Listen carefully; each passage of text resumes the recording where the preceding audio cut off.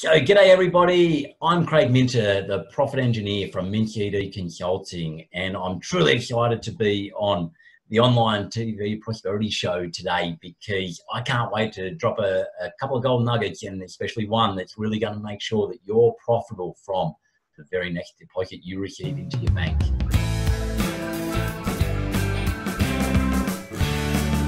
Welcome to yet another exciting episode of the Online Prosperity Show. And today I've brought you the profit engineer himself, Craig Minter. Craig, how are you doing, my man?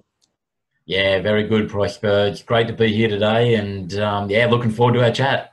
Absolutely. Now, you would understand, ladies and gentlemen, if you're watching this show, right, we're always bringing you experts within their own realm. And Craig happens to be a profit-first professional and a certified accountant that knows how to engineer the profits within your business. Now, you could have started your business or you could be halfway through maybe a 3-year or 4-year term within your business. And as we all know, starting your business is very exciting and also terrifying all at once. And Craig and his team at Mint CD Consulting can actually help you, guide you through the complexities of starting a new business or growing your new business so that you can be profitable and actually enjoy working with that business. They can help you set up and implement systems that will save you time, money, and effort, and ultimately help you take in that profit from the business that you've started, especially from day one. A lot of businesses do not go past the 5-year mark,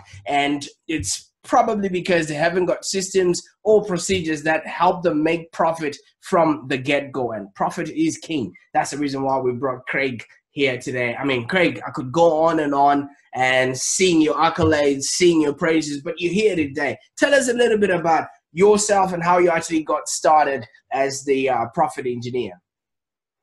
Yeah, exactly what you just talked about there, Prosper. I very much started in my consulting business after 16, 17 years working as a CPA accountant within large firms, large organisations, and those sorts of things. And I went out on my own and decided to start up a consulting practice around that knowledge that I've learned in my accounting space, and accounting knowledge very much around systems, processes, and those types of things in my business. And the first 12 to 18 months, it was tough going. It was you get yourself started up, and you're bringing in the revenue, you're working your backside off, and you're doing all the little things, but I wasn't necessarily seeing cash in my pocket as a result of it. But during that time, it was around about 12 months into the business that I came across a book called Profit First, and it was something I've got my accounting background, I've got my CPA designation, but it was something that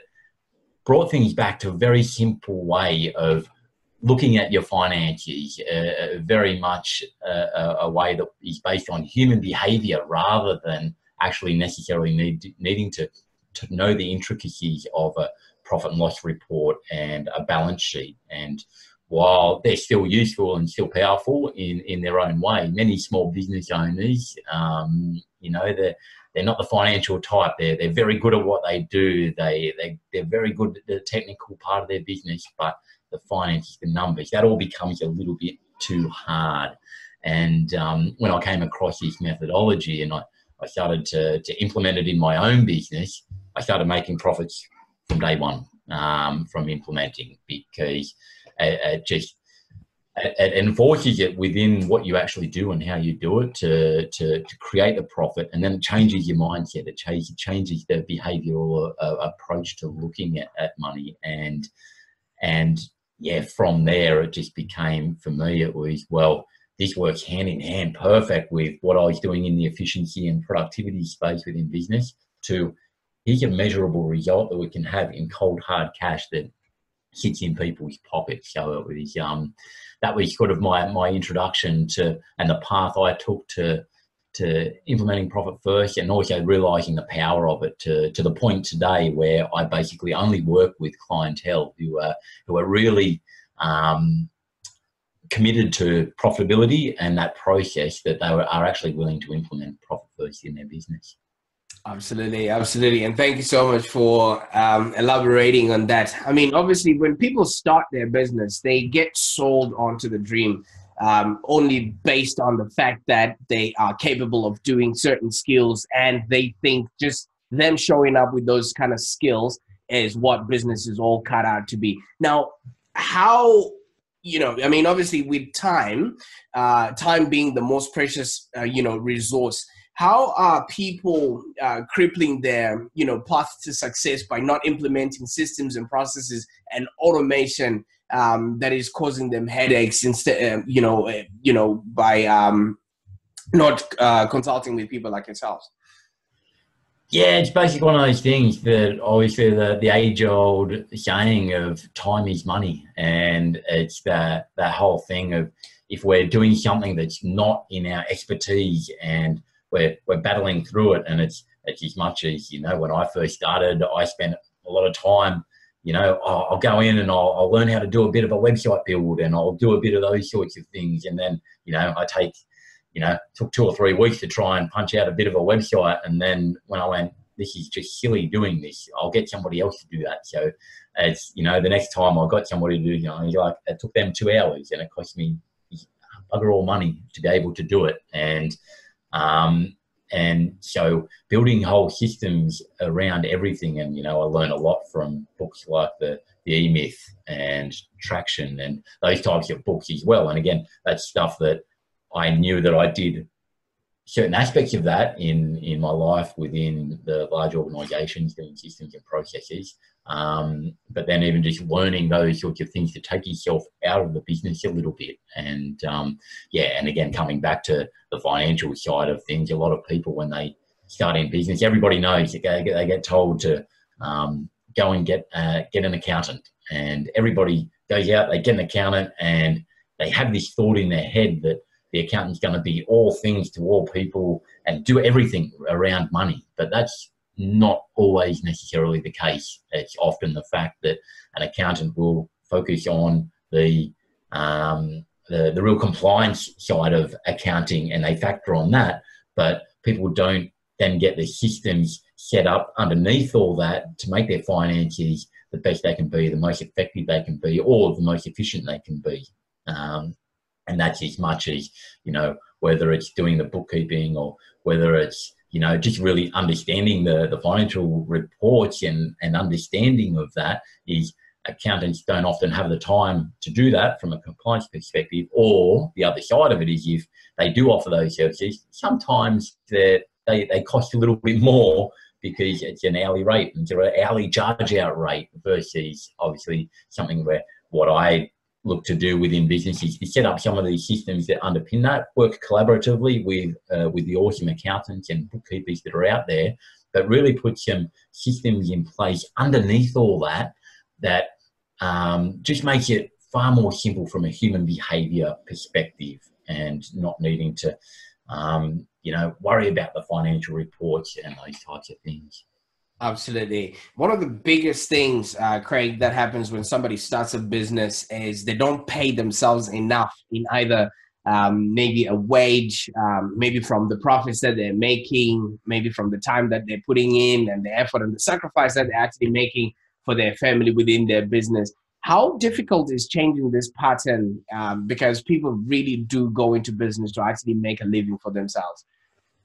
Yeah, you're so true, Prosper. It's one of the hardest things in business, because I think we've all been ingrained in some ways as well. We're going to go out, we start a business and we chase the dream. But because of many people that have gone before us, they all talk about the struggles, and we've got to struggle through, and we've got to get to, you've got to do those hard yards, and you can't pay yourself initially because there's never any money and those types of things. And it's that thing that's just been ingrained in us in some ways. I know that was my perception and thought, and I didn't have anybody that told me any different to that initially when I started. And so that's where, when we come into the world of profitability and profit first, that's where we sort of turn that on the head a little bit. And that's where we say, you know what, you should actually be paying yourself a profit and paying yourself money from day one. And it's just also setting up that habit around that. And so that is the power of profit first. And funnily enough, that's obviously it says it all in the title. Absolutely. We're going to take profit out of the business before we do anything else. And that changes the whole mindset of how you operate with money. And so for all your listeners out there, basically that's the one simple tip that I will give you today, that you can go away and you can start being profitable as of today. You can go out, a choice, you can go out and open up one new bank account. One new bank account in your business. And most businesses, they operate off one big bank account, but sometimes they might have a second bank account that might be for their tax and their GST. Regardless of what you've currently got set up, go out today, open up one new bank account, call it profit. And from this day forward, you're going to transfer 1% of every little bit of revenue that you get into the business, and do it on a periodic basis, say every 2 weeks or so. You're going to take 1% from all that revenue you're making. You're going to go and put that into this one bank account called profit. And then you're just going to let it grow. You're going to sit there and you're going to do that on a fortnightly basis. And you'll see this awesome little bank account start to accumulate. And your mindset's going to go, hey, hang on a second, this is pretty cool. I'm making profit. My mind's going to go, I want more of that. You're going to sort of do things to create more revenue, get more money into there. And the amazing thing by that, what you've actually just done within your business is you're now running off 99% of the expenses that you've got in the business. You're now sitting there, you've actually made yourself, and you're not going to notice that. You're going to be able to do that. There's very few businesses that will struggle with that 1% difference there. And then you're going to sit there and go, well, I'm now made myself a little bit more efficient. I've got a little bit creative on how am I going to run my business off this little bit of extra money that I've now sort of got left in that pool. And that's what I've mentioned previously, is it's that human behavior wise. I get creative. I'm going to make this work and make this happen to make the profit in my business. And so that's one little key tip that you can do as of today to actually start that process. But I guess the more in-depth methodology actually talks about more bank accounts than that. So we talk about 5 core bank accounts to operate our business off. And it's very much lending from, again, this is not a new concept by any stretch. It's, if you do a bit of reading, it's the Richest Man in Babylon book, or, the Barefoot Investor on your personal finances. And it's basically what our grandmothers did back in the Depression and those sorts of things, where they had their envelopes and they would get income in, they would put money in to do the groceries, to go on a holiday, and they put all the money into the different little envelopes. And what we're doing here is doing the same, but doing it for business. And by doing that, you basically, the 5 different bank accounts you normally have is, we have a bank account that is a revenue bank account. So we put all the money into there, and then we do a distribution based on certain percentages of the business across different areas. And the first one being profit. Then we're also putting money aside for tax, because we do need to make sure we cover off our tax amounts, from be it the PAYG, corporate tax, superannuation, GST. They're all things that the government's going to come chasing you if they're going to come and get their money. So you need to make sure that you've got that aside and you've got it accounted for. Then you're going to pay yourself. So you're going to have an owner's pay account as well. And so this is also where that's obviously a little bit different to the profit. There's the profit in your business is for the brains, the ideas, the strategy, the risks that you've taken to actually open up a business. It's what all big businesses do. It's the, BHPs, the Telstras of the world. They pay profit out, and that's their dividends. And so that's where the profit sits up there for that type of thing. But then you also need to pay yourself a wage for, you're working in the business. You're working the day to day. How much do you get for that? Well, you should be getting a certain percentage of that. And then the final account is an operating expense bank account, which is, the chunk of money there that you need to operate your business off. And that's where we get creative. We try to make it happen. And, it may be a challenge at times and it may be a struggle. But the idea behind that as well is that if you can't consistently operate off that money that's sitting in that operating expenditure bank account, then do you have a sustainable business? That's where you may need to start to question that. And and what I talk about with people and clients and potential clients and the like is the reality is I'd far prefer to know whether I've got a sustainable business now or 10 years or rather than 10 years down the track when I've struggled through all this, I've made no money, and I've just had all this stress when the business probably wasn't sustainable in the longer term anyway. And so that's the very quick 5-minute version of Profit First, sort of in a nutshell, to make sure that you do put that money aside for profit, for the brains, all this stuff and the risk that you're taking on, but also that you pay yourself an appropriate amount of money based on the revenue that you're bringing into the business.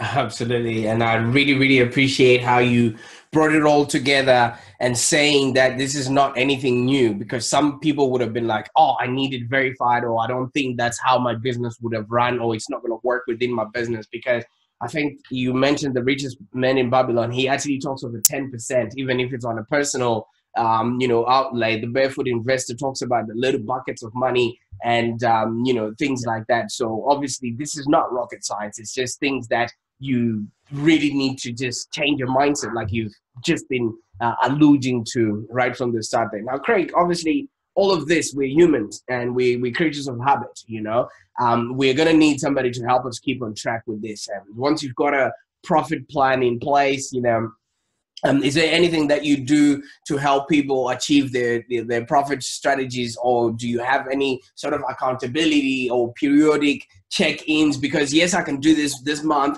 but what happens to the next month's preceding that? We are people, and Christmas comes in and gifts gifts need to be sorted out, and before we know it, we're tapping into our profit account, and we're starting from scratch at the beginning of the year as if we're on day one, So what does your business or your team do to help people keep their profit on track?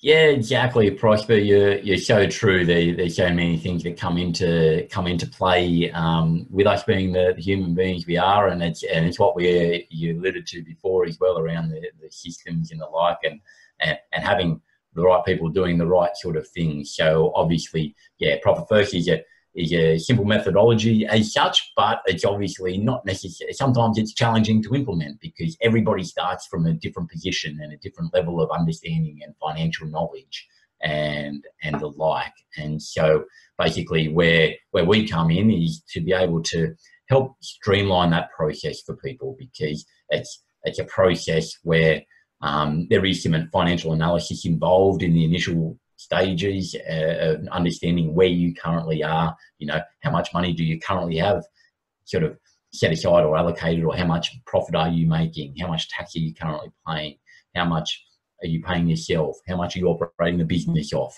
And to get that information and get that knowledge, it does mean delving into the financial reports, the profit and loss and the balance sheet and cash flow statements and some of those sorts of things. And so that's where my 20 odd years of background in accounting is. I can do that a lot quicker and far more straightforward than many business owners can. And it's basically making that whole process a whole lot simpler. And it's being able to say, well, here's where we currently are. And that's where I sort of implement a little bit of a permanent profits blueprint with my clients. And it's that component of sitting there saying, well, where are you currently now? Where do you want to get to? What's your targets? What's your goals with your business overall? What's the finances that underpin all that? So therefore, how much money do you want to put in your pocket from your business? What's the goal? Okay, well, that's how much revenue, how much money you want to put in your pocket. If we reverse engineer that, then here's the revenue that you actually need to be hitting to actually achieve that. Okay, that's where we are now. Under a Profit First methodology, here's where a business of your size, type, stage should be sort of sitting. And then we're road mapping a plan out to go from where you're currently at up to what successful businesses do in that space. And really being with people for that journey, however long they need us to be a part of that journey. But it's usually a bit of an intensive first 3 or 4 months sort of, and then so I've got some packages based around that, an intensive process to get it sort of up and running, get the right bank account set up, give the tools, give some calculators to be able to get it implemented.